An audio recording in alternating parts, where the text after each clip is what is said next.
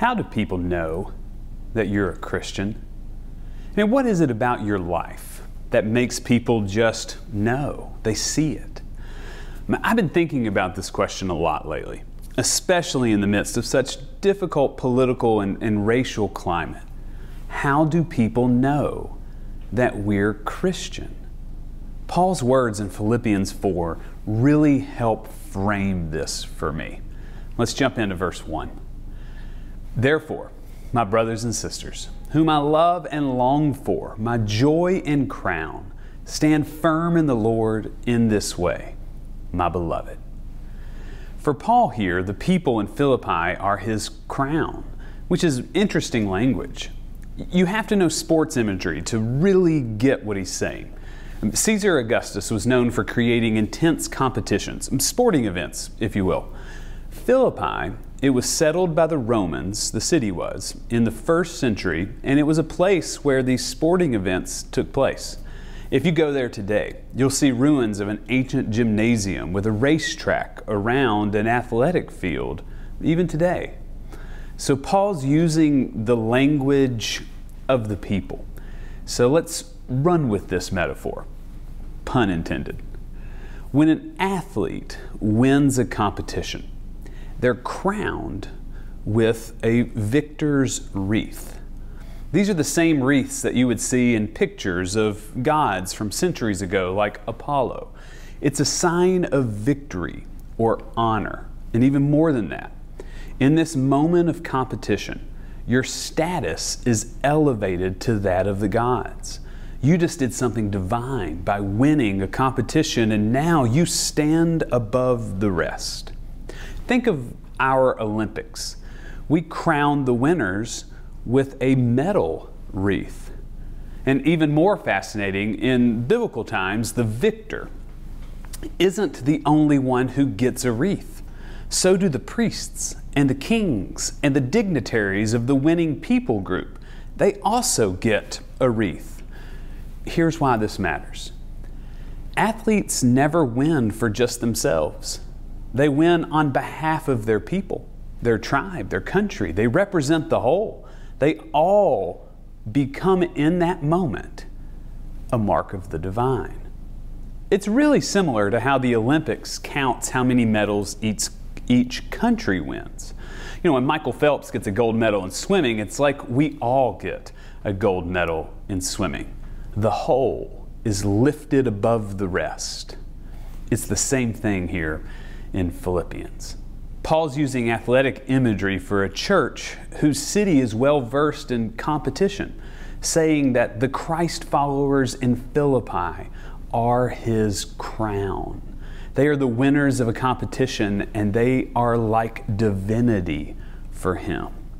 Paul's blessing the church and drawing on imagery that they are in a fight, perhaps a fight to the death, but they'll win as long as they can do what I'm going to read in just a moment. But first, a little bit more context. Verse 2. I urge Judea and I urge Syntyche to be of the same mind in the Lord.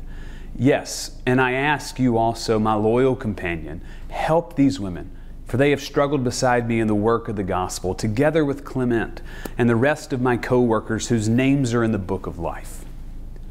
Now, Paul's addressing a concern here. There are two women, clearly in leadership roles.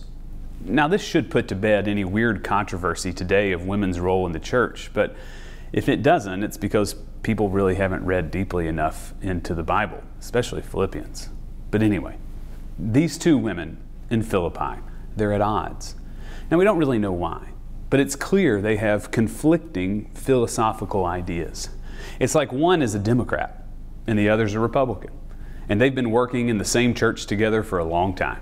They've struggled beside one another, and they've been quite successful in the work of the gospel. They've both done great things, but they're at a philosophical impasse. You know, that's similar to today.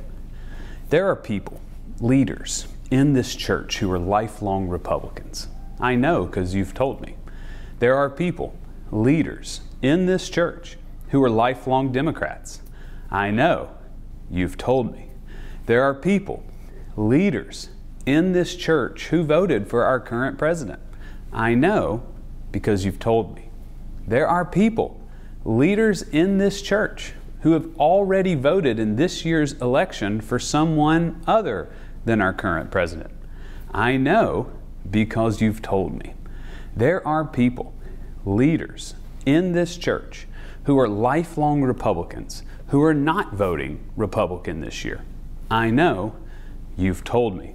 There are people, leaders in this church, who are lifelong Democrats, who are frustrated with this year's Democratic nominee. I know because you've told me.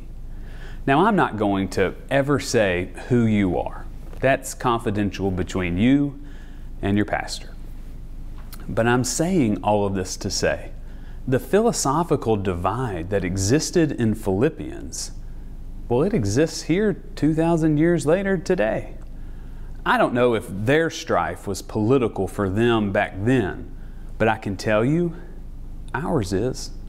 Politics has created an almost irreconcilable divide in America, and I feel its tension all the time. There are people who cannot speak to another on the other side of the aisle. The lines are too dark, too divided, too controversial. And yet people on both sides claim to be followers of Jesus Christ. Both are doing the hard, co-laboring work of helping to make earth as it is in heaven. And this is apparently true for the church in Philippi with these two women leaders. So what would Paul tell them to do? Look at verses 4 and 5. Rejoice in the Lord always. Again, I will say, rejoice. Let your gentleness be known to everyone. The Lord is near. In other words, find a way to make your connection with one another higher and more altruistic than your connections to what you are frustrated about. For the women in Philippi, this is that they should stay connected over worshiping and rejoicing together in the Lord. Worship and God's kingdom coming to earth is that higher calling, not their disagreements. For us as a church, should this be any different? We have to be people who serve a higher purpose than a love of politics or a love of just our country. We cannot be satisfied with making America alone more like our political ideologies. We have to be people who see how and to strive to make the world more divine, starting with us. The competition we are in is a battle for whether or not our souls will unite alongside one another to do the good, hard work of God. Or have we fractured ourselves so badly that no crown can be awarded to either side? It's a real quagmire that we must all wrestle with because we're all affected by this. And look what Paul says to the women in verse 5. Let your gentleness be known to everyone. Gentleness here doesn't mean pushover or soft. Now, the Revised Standard Version translates this word forbearance. This may be a better word. The context shows that these women have been in a relationship for a long time. They're like an old married couple, and over decades you can grate on each other. But with forbearance, you hold your differences in love. You're gentle with those you have friction with because the friction is nowhere as close as important to the love you share. There's a higher connection that puts you together.